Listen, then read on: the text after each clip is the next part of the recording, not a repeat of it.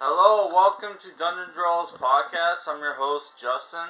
Today we're reviewing The Lord of the Rings, The Fellowship of the Ring, the 2001 film by Peter Jackson, starring Elijah Wood, Sean Astin, Viggo Mortensen, Orlando Bloom, and Ian McKellen, right? And those are pretty much... Oh, you got John Rhys Davies as Gimli, Kate Blanchett as Galadriel, Billy Boyd as Pippin, Took, which I had no idea that was Took's name. I thought Took was an insult. You also got the guy from Lost as Merry, right? And Christopher Lee as Saruman, Hugo Weaving as Elrond, Sean Bean as Boromir, Ian Holm as Bilbo, right? So, so usually this... Also, we're playing the Lord of the Rings game, the Third Age, right? Which is a game that's obviously kind of... Not only is it like a Lord of the Rings game, but it's also a turn-based RPG, because turn-based RPGs were like, big at the time. They decided to make a Lord of the Rings game that was, an RPG. And just like a lot of Lord of the Rings games, it looks like it's including footage from the movie. Right, so yeah, the reason why we're doing this video is because usually last year for Fantasy Month, we did a bunch of... For last year in November, we did Fantasy Month, where we reviewed like a bunch of fantasy movies and novels and manga and some anime. And usually every year I would read a fantasy novel, right? But like this year I didn't do anything, right? So I thought, we should at least review one movie for November, and I decided I'll watch The Lord of the Rings extended cut, which was 3 hours and 48 minutes, but the last 20 minutes was, we should skip this stuff. Here's the actual gameplay. So the last 20 minutes was all credits. So if I had known that the last 20 minutes was credits, I would have stayed up late to finish watching the movie to review it, right? So yeah, obviously, for people who don't know, Lord of the Rings is based off the famous novels by J.R.R. Tolkien, right? Oh, in this game you play a soldier of Gondor, which a lot of the characters from this games are basically like carbon copies of characters from the movies. Like your character here is like basically Boromir, a copy of Boromir, right? You also have like Gimli and like oh man, I forgot they one-shot you in this game.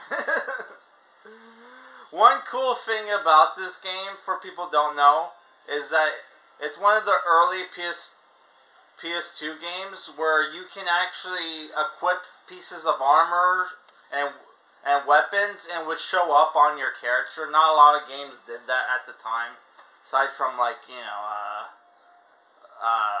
Morrowind, right, for the Xbox. But yeah, a lot of JRPGs, even today there are a lot of JRPGs where like you equip wet armor and it doesn't show up on your character, right? Yeah. So we'll start with what's the story of the Lord of the Rings, right? So the Lord of the Rings is basically, takes place in Middle Earth, right? There was this great war between the Witch King Sauron, who crafted these rings of power that control the minds of the King of Kings, who also carried around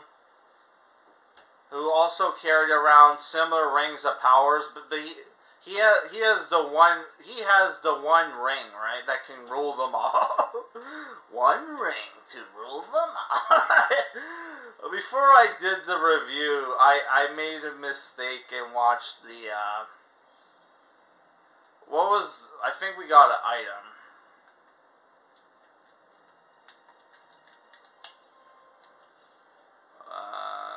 I think we got a shield, right?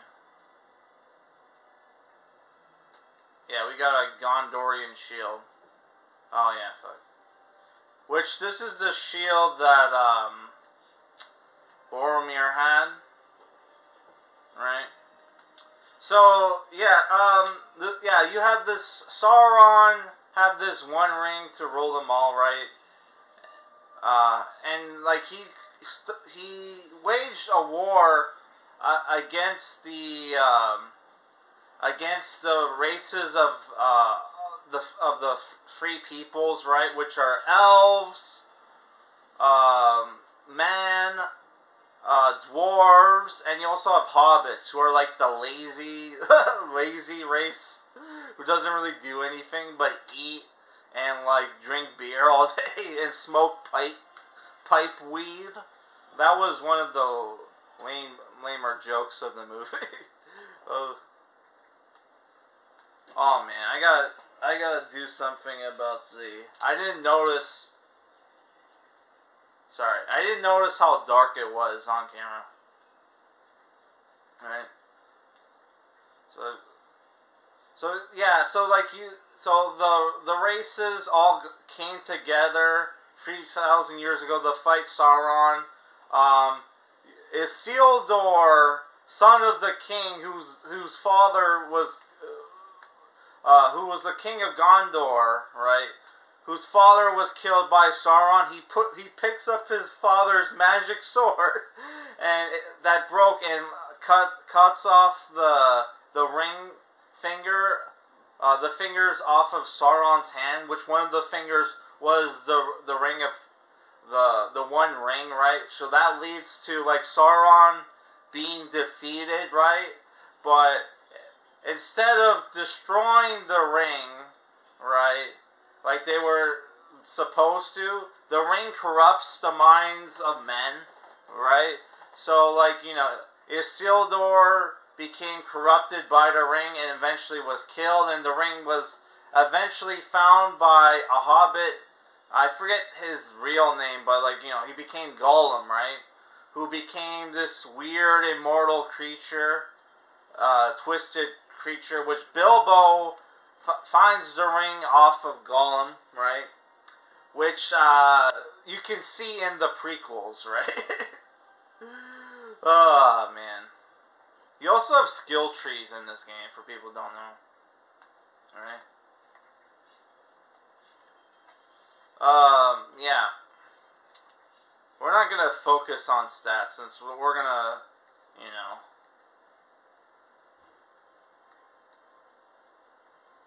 Didn't I get, like, a necklace or something? What the fuck? Whatever. Alright. So, yeah, what's up happening is that, you know, Bilbo, years later, he's an old man, he's having his 111th 11th year birthday, right? I think it was 11, right? And he's planning on leaving the Shire after the party, right? And he plays this stupid joke on everybody where he puts on the ring of power, and when normal people wear it, it makes them go invisible, right? But it's invisible to everybody but the forces of Sauron, right? So, like, he acts it because he did that, right? the forces of Sauron know where the ring is, and if they can find the ring, they can bring back the Dark Lord Sauron, right? Which would be very bad for all the free folk, right? So, obviously, Gandalf the Grey, who was friends with Bilbo, who's one of the wizards of this world, which there's only like, I think there's like 7 wizards in the Lord of the Rings, and all the wizards are like supposed to be like celestial beings or something like that, and all named after colors. You have Gandalf the Grey, Saruman the White, and there's like the 2 brown brothers. I forget what their names are, and there's the blue one, I think, and and you see one of the wizards in the movie, in the Hobbit movie, right? Which wasn't he played by Bilbo's actor? I could be wrong. What was his name? Rattleref or some shit like that, right? So yeah, because of that,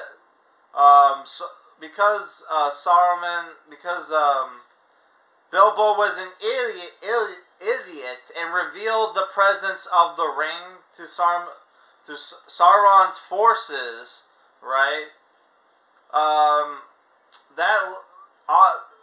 First Gandalf didn't know that Bilbo had the one ring, right?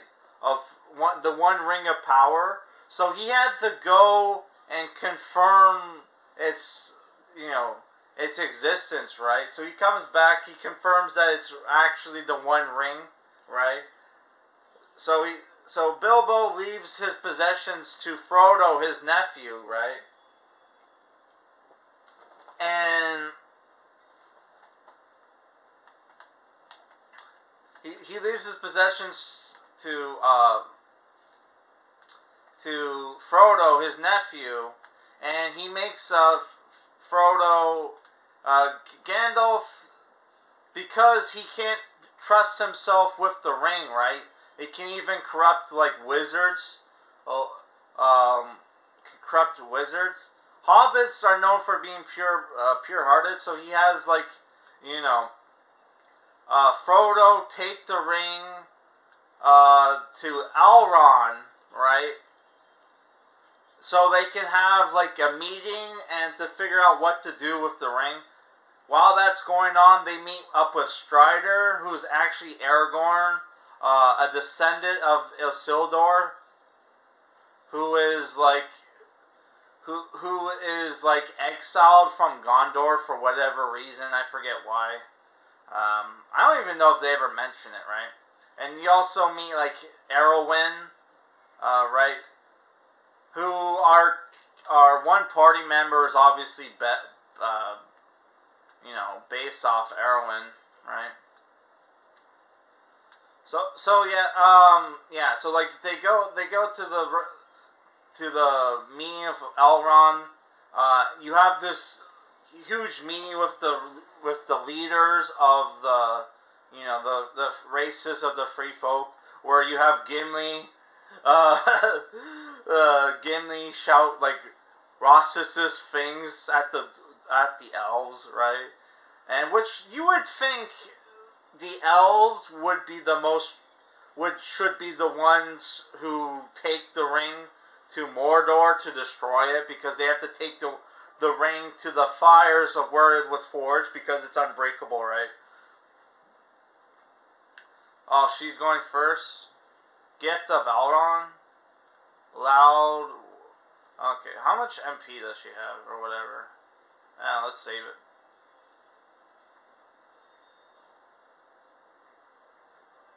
Okay. Murder of Crows. That orc can do magic. Could orcs do magic in the movies? I don't remember. Right. So yeah. Obviously, there they formed the Fellowship of the Ring. Also, like some of Frodo's friends came along the way. Merry, Pippin, and Sam. Right. You have the elf archer Legolas joins the Fellowship. Gimli with his axe. Boromir with his who's like the son of the ruler of Gondor, right? Who Boromir was one of my favorite Lord of the Rings characters because we had this in grade school, right? We had this French teacher who was obsessed with Lord of the Rings and Harry Potter, and she would make us give us all nicknames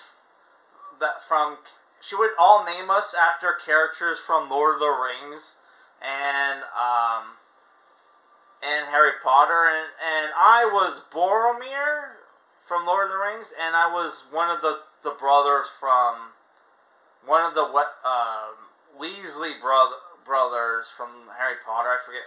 I forget if I was Fred or the other guy, but yeah, right.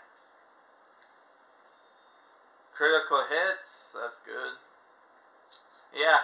So they go on this journey, right, where they have to go through these cursed mines, fight the cave troll, goblins and cave trolls, right? Which that scene was, if you ever watched Record of Lotus Wars, the first episode is almost very much based off that the Mines of Moria scene from the Lord of the Rings books, except for them fighting a fire demon called the Balrog, right? Which I love that you have the Balrog. Gandalf fights the Balrog, right? And you don't see the part 2 of that fight until the second movie, where you find out that Gandalf didn't actually die in the movie, right? Yeah, there's a scene where they think Gandalf dies, right? And they go to see the Gadriel of the Wood Elves, and they're like, "What the fuck? This fellowship is done for without Gandalf," right? Which they pester on. What the fuck are these dwarves? You fight dwarves? Oh, they're wild man. I thought they look like the dwarves from the Hobbit movies. Oh my god. Are they wildlings? Oh my god. We're fighting wildlings from Game of Thrones here. What the fuck? I should heal up. Oh my god. Yeah. So, yeah, the movie ends with, our characters, Frodo and Samwell, leaving the party because, Boromir is corrupted by the, ring and wants to take it and use it to defend against, oh shit, she's dead. Do I have any? Okay, I have one. Ah, fuck. Can I use items? Oh my god.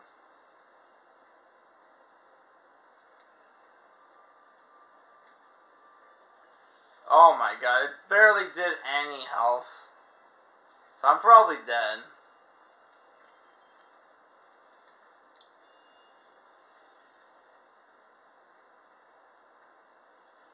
We're dead. Ah, fuck. One ring to rule them out.